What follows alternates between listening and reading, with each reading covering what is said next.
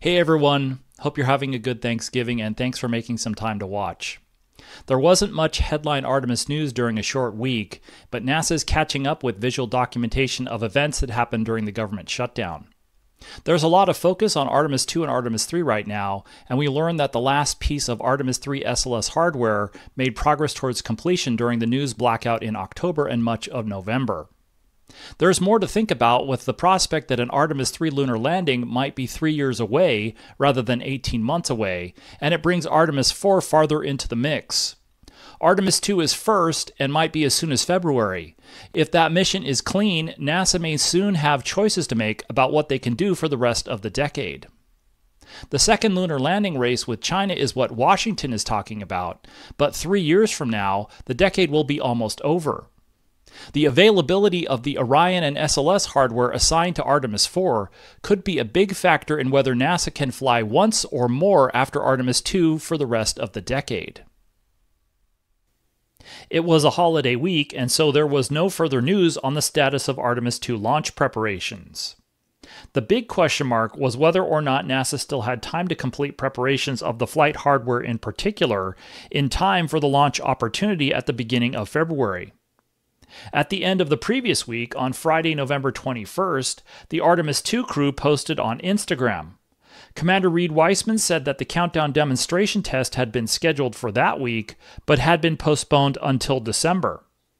He also said that the CDDT delay won't affect the schedule, but of course out here we're all keen to better understand what impact the change in the CDDT schedule means and how much margin remains.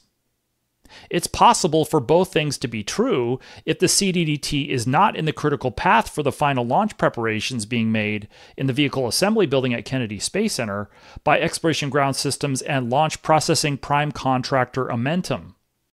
We don't know if that's the case or not, but EGS may be continuing to press ahead with other work to allow everything to be ready to roll out to the pad in time for the February launch opportunity. Hopefully we will get an update in December before too long. In order to make the February opportunity, launch period 17, the Artemis II vehicle and mobile launcher would need to roll out to Launch Pad 39B in the middle of January to allow for a little more than 2 weeks' worth of countdown preparations at the pad, a wet dress rehearsal tanking test, and the 2-day-long launch countdown itself. As I've noted in a few videos throughout the year, some of the work to get ready to roll out can't be done early because it involves installation or activation of life-limited items. One example is the flight batteries, which have a fixed amount of time they are good for launch before they would need to be replaced with a fresh set. Work like that has to wait until the appropriate time. Mid-January is only about 6 weeks away now. We aren't that far away, which is why the question of which launch period NASA will target is growing in prominence. During the holiday week, NASA Public Affairs did publish a set of edited videos from activities that occurred during the news blackout in effect for pretty much the entire 6-week-long U.S. government shutdown. Acting NASA Administrator, Transportation Secretary Sean Duffy did post a couple of updates and pictures confirming that the Artemis II Orion spacecraft was stacked on the SLS rocket back in mid-October. Now that the shutdown and news blackout are over, more extensive imagery of those activities are being published on the agency Video Audio Image Library, or AVAIL, at images.nasa.gov. That included video of the move of Orion from the Launch Abort System facility to the Vehicle Assembly Building on the night of October 16th. Actually, on the front of that edited video was a time-lapse of the Orion stage adapter lift in late September from the VAB transfer aisle into High Bay 3, and then the mate to the top of the SLS in-space second stage, the Interim Cryogenic Propulsion Stage, or ICPS. That occurred right before the lapse in funding, which prevented any raw footage from being processed, reviewed, or published in October and the first half of November. Additional edited video was published early this past week of the Orion lift from High Bay 4 up and over the transfer aisle into High Bay 3, and then lowering that down on top of the OSA for mating to SLS. Orion's lift mate was performed on October 18th. And another video was published of footage taken on October 22nd or thereabouts after Orion was hard mated to SLS. Most of the close-up shots were taken on or around platforms A, B, and C. Platform A provides access to the launch abort system motors, the abort motor, the attitude control motor, and the jettison motor. We see a wide shot from around the vehicle at that level, providing views of Platform A and Platform B. The latter provides access to Orion, the crew access arm, and the Orion service module umbilical.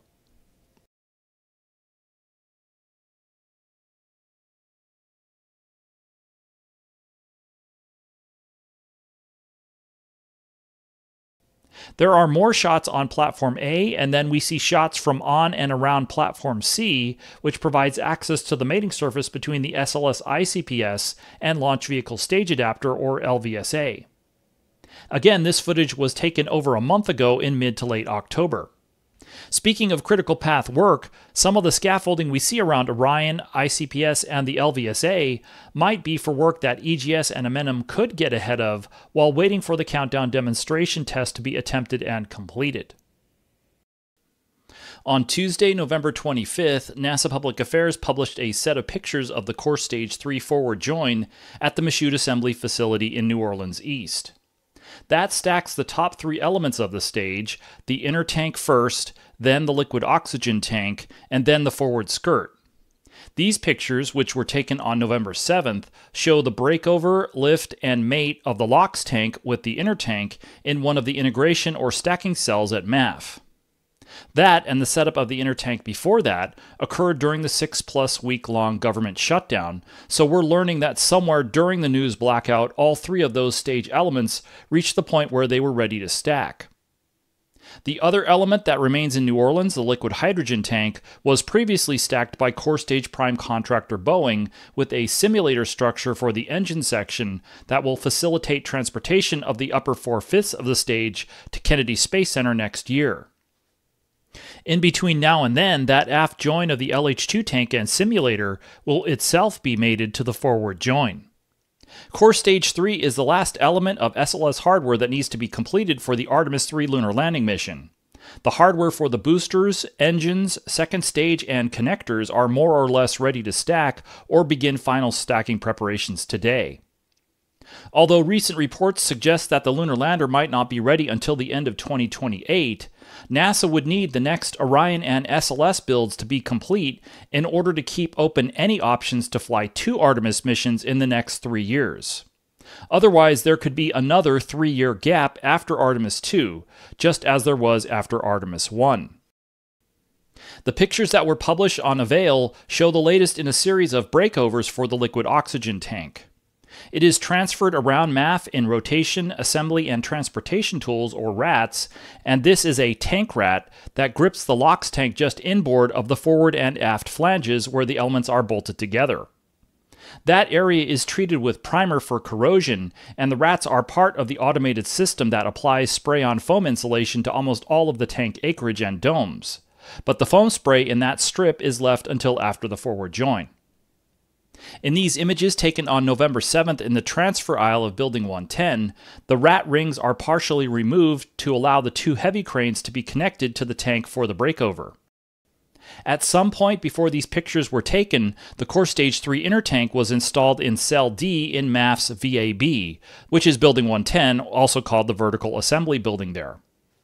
Here, the tank is broken over or rotated to vertical, the trailing crane is detached, and the tank is lifted up into the cell, lowered down onto the inner tank, and then bolting that flange takes place. A couple of interesting things to note in close-ups is that we can see the attach points for the systems tunnel in a couple of images before and after the breakover. There are 2 sections of the systems tunnel that fit onto each propellant tank around the inner tank, and the base plates for those sections are secured with these bolts. During the breakover and lift, we can see one of the jobs that was completed in the time since we last saw the tank. The sump was installed in the bottom of the LOX tank in August, and since then that area was closed out with more spray-on foam. The 2 openings are where the LOX feed lines will connect to the tank. Several sections of the feed lines will then run from inside the inner tank, out along the length of the liquid hydrogen tank, and then into the engine section. The first S-duct sections will be installed inside the inner tank, while the forward joint assembly is vertical in cell D.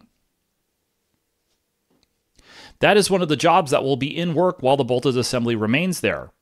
Bolting the flanges together physically integrates the three elements, but then they have to be functionally integrated, and that work starts while the forward joint is vertical in cell D. Once all that work is complete, the forward joint will itself be broken over to horizontal and rolled back over to the final assembly area of adjoining Building 103. Functional integration will continue there, and at that point the so-called 4/5 of the stage will be down to two large subassemblies, the forward and aft joins. Those will then be joined at the appropriate time, with the bottom of the inner tank being bolted to the top of the LH2 tank. That will allow additional integration of the core stage functionality across the top four elements. And while that internal outfitting is going on, Boeing will also be installing external equipment. That includes the system's tunnel sections, the LOX feed lines that attach to the exterior of the LH2 tank, and repressurization lines that run from the engine section to the top of the propellant tanks. Eventually, the 4/5 will be transported from MAF to the Kennedy Space Center, where it will be lifted up into Boeing's Core Stage Vertical Integration Center tool in High Bay 2 of the KSC Vehicle Assembly Building, and then joined to the engine section, which is already there. The latest forecast, which goes back to the summertime, was that the final mate of the 4/5 to the engine section at KSC would be in the spring, and that's something we're watching for. Before then, though, we'll be watching to see when the final mate in New Orleans occurs and when the 4/5 departs MAF on NASA's Pegasus barge. In a couple of those November 7th pictures, we can also see the LH2 tank for Core Stage 4 in the background in the Vertical Assembly Center welding tool. As Boeing noted in a recent update, welding of the tank in the tool was down to the final weld of the aft dome to the barrel. We can see that Boeing had configured the hardware for the operation and/or it was in progress. Once that is complete, the tank can be moved out of the VAC, since there is a line of Artemis IV related hardware to get into it next. That includes the Exploration Upper Stage Structural Test Article LH2 tank and Inner Stage, the Core Stage 4 Liquid Oxygen tank, and the EUS Flight Article hardware for Artemis IV as well.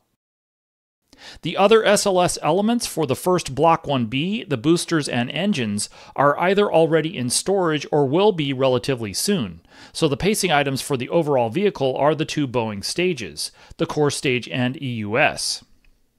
The EUS also has new connectors. The inner stage connects the EUS with the core stage, and the universal stage adapter houses a 10-ton class secondary payload in the connector with Orion.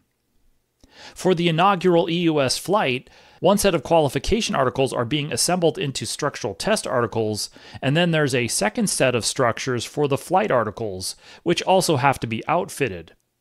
The STA is a passive structure. The flight article is a working upper stage, where the SLS avionics will now be located, the flight computers and new flight software, the navigation unit, and the specialized upper stage avionics. It will also have a working main propulsion system and 4 RL-10 engines. The STA is being assembled at MAF for eventual shipment to the Marshall Space Flight Center in Huntsville for a structural test campaign. That includes the structures for the two propellant tanks, the mid-body that connects them, the forward adapter, the thrust structure, and a simulator for the equipment shelf. Right now, the only STA element that needs its final welds is the EUS LH2 tank. The flight article is following right behind the STA. For the most part, it still needs to be welded, assembled, and outfitted. In order to keep up with the official September 2028 launch date for Artemis IV, the flight article will need to complete the EUS Green Run test campaign by the end of 2027, if not a little sooner. That might seem far away, but it is only 2 years from now. The Artemis IV SLS hardware, which would be the first to fly in the Block 1B configuration, is officially targeted for a September 2028 launch. However, with the recent reports that the lunar lander might not be ready for Artemis III until around that end of 2028 timeframe, there's a bigger picture question for Artemis, which is whether or not any mission could be flown in 2027. Or maybe whether or not it is desirable to fly another mission after Artemis II, but before the end of 2028 timeframe for a first lunar landing. In some ways, we can look at Artemis III and IV the way that we've been looking at Artemis II and III. If Artemis II can stay on its official April 2026 schedule, then it depends on what choices NASA makes about Artemis III.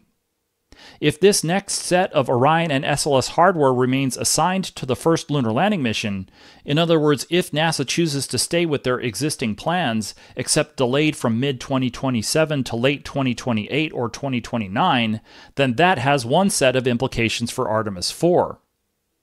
Congress only provided NASA with the infrastructure to fly one SLS configuration at a time. So in that case where Artemis III flies in late 2028 or 2029, Artemis IV has a lot of pre-launch testing for the first Block 1B configuration and won't be ready to fly until the beginning of the next decade. If NASA wants to maintain some operational tempo and try to fly a next mission in late 2027 or 2028, then it has a different set of implications for Artemis IV, including making that mission the first lunar landing mission for Artemis instead of the second. But flying the last SLS Block 1 vehicle would allow the SLS program and Exploration Ground Systems to complete the transition to Block 1B and the new mobile launcher, and fly Artemis IV before the end of the decade. NASA may be exploring other options for HLS for Artemis III, but we are still waiting for details. Starship remains the HLS lunar lander until we see and hear otherwise, and so we're keeping an eye on the NSF NASA spaceflight coverage of all the activities at Starbase in southern Texas. After the booster for the first flight of version 3 was destroyed in an accident early on the morning of November 21st, SpaceX quickly announced that the next build in line would be stacked by the end of December, so we'll be waiting for confirmation of that on NSF live streams. In the same social media post, SpaceX also notes that the first version 3 flight, number 12 overall, would be in the first quarter of next year, so by the end of March. There was one other news item during the holiday week. Airbus posted on social media that the 4th European service module was on its way from their Bremen, Germany production site to the Kennedy Space Center for integration with the Artemis IV Orion spacecraft. We never saw the completed ESM-4 unit at Bremen, so we'll have to wait and see whether any imagery of boxing the element appears in public.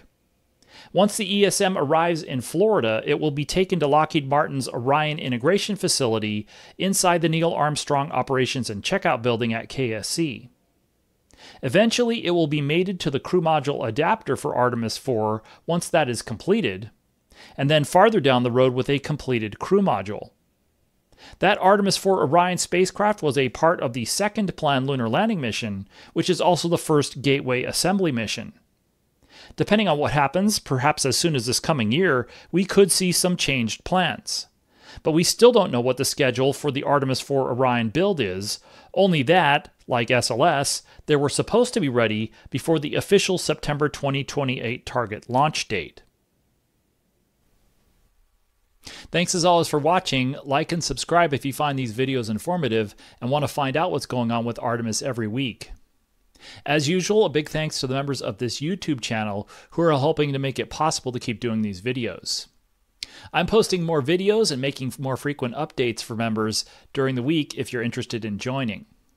If you're willing to make a one-time donation to support what I do, I would really appreciate it. I put a link to my Buy Me a Coffee page in the description. Thanks again, and I'll see you next time.